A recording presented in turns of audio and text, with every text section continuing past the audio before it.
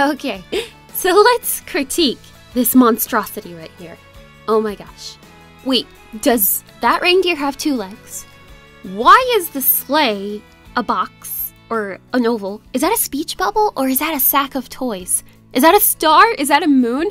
Oh my gosh, are those antlers? Why does Rudolph have a baggy eye? Why is Rudolph so tired? You think that Santa, where is Santa's nose? Where is Santa's mouth? What is going on with this picture? Okay. So you're probably looking at this and thinking, why in the world is Priscilla critiquing this 3-year-old child's doodle?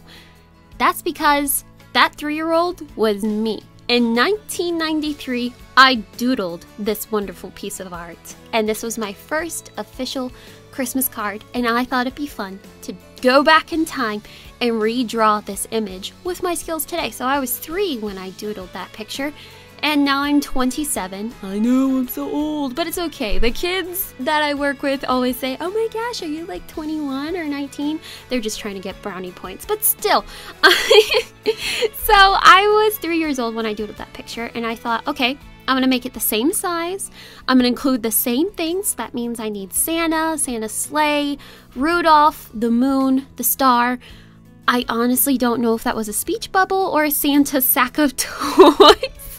So I'm gonna leave that out, and I'm gonna give poor Rudolph 4 legs because no reindeer can operate without 4 legs. We all know that.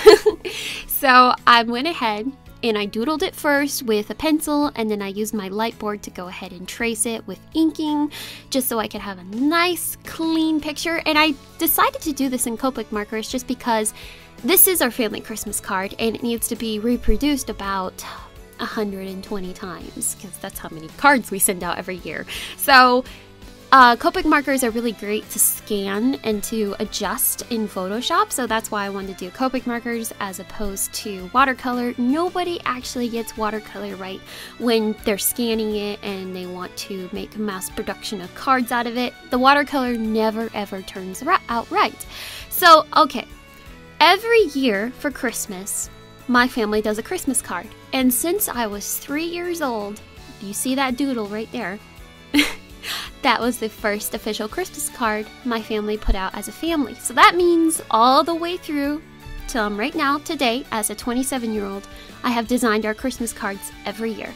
And it's just a really fun way to, it beats all the other Christmas cards. So if you are a child of a family and you do Christmas cards, this is a great way to do your Christmas cards because it's original. And not only that, people, because you know, not everyone has a Facebook, so they can't keep up with your art.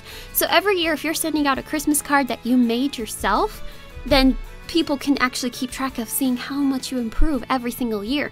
And I've seen that. Like my aunt at my old her old house in Michigan, I would come over and I would see her, like, she would had like this big, her big door frame was decorated with my cards, and they were all in chronological order from year to year. And I got to see my improvement in what I did. I did different mediums, I did different themes, I did a Polar Express theme, I did a Chronicles of Narnia theme. I always tried to include Jesus somewhere in my Christmas cards too, because I'm gonna be cliche, Jesus is the reason for the season. So I had to throw the star, the Bethlehem star, right there in the middle between Rudolph and Santa. So every single one of my cards has Jesus involved in some way.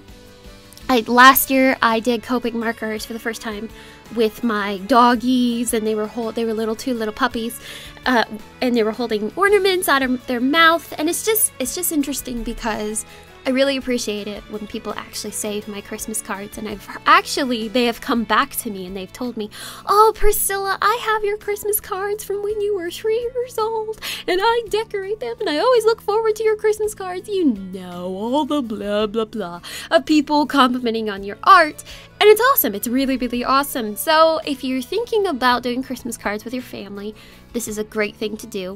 Even if you're an adult and you have a family and you have kids, then this is the best way to do Christmas cards, I think, because I love homemade Christmas cards. And I mean, they're not homemade, you're not making them all individually, but it's easy to scan and Photoshop and then send it off to Staples, or we have a local postal store that does scans and they make the cards for us, but Copic markers and markers are really great when it comes to this kind of stuff, just because the reproduction is really easy and the colors come out bright.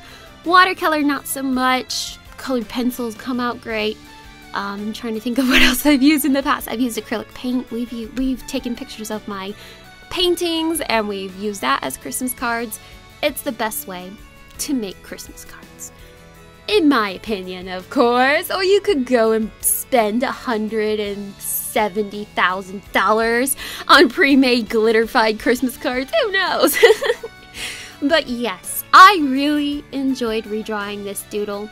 I tried to fit everything in. I kind of scrunched Santa into his little sleigh. I mean, you know, he's making a quick trip. He forgot to give Jimmy his awesome Trouble game board set. I don't know. He forgot to drop off a Nintendo Switch at my house. I don't know. He's coming over and he's gonna drop off the Nintendo Switch at my house. Basically, he forgot. So he's like, "Come on, Rudolph, let's go."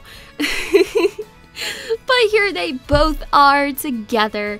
It's really fantastic. It's a full circle moment looking at these two right now. But yeah, I hope you guys have a wonderful start to your Christmas. I hope it's all going swimmingly well and not too crazy yet. But I will talk to you all later. Bye!